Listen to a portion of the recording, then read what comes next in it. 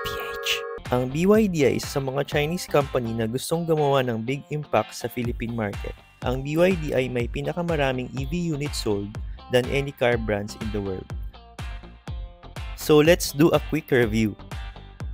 If you haven't subscribed yet, subscribe na para sa latest Chinese car release. This is BYD Atto 3 Premium Variant. Ang BYD Atto 3 ay merong permanent magnet synchronous motor of 150 kilowatts with 310 Nm of torque. Ang battery size nito ay about 60 kilowatt that allows you to travel up to 480 kilometers on a single charge. That's the length of Makati to Tagaytay and back 4 times. Pwede mong i-charge at home 0 to 100% for 9.5 to 10 hours. Sa fast charger gasoline station naman, 50% in less than 30 minutes.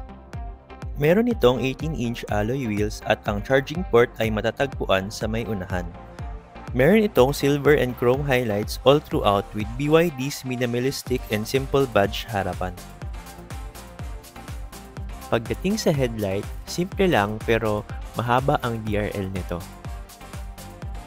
Meron itong 440 liters ng cargo space. Kapag tinupi ang second seats, you'll get up to a maximum of 1,338 liters. Pagdating sa rear tail lights, para naman itong light bar at ang ibig sabihin ng BYD ay build your dreams. Visit our website www.chinacars.ph. Now back to the video.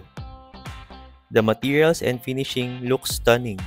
It has an ocean theme design pattern, which is the colors of the water and the sand. The designer has done a good job to make this stand out. May mga guitar strings at unique door handles similar to GAC MQ. Walang button sa dashboard at ang controls ay nasa center console at sa steering wheel. Sa center console, you'll have AC controls, audio, drive modes, auto parking, regenerative braking, at hazard button.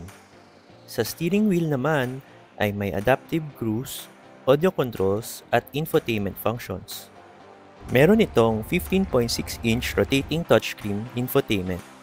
When you scroll the screen, you will realize that there are a lot of customizable features that you can do.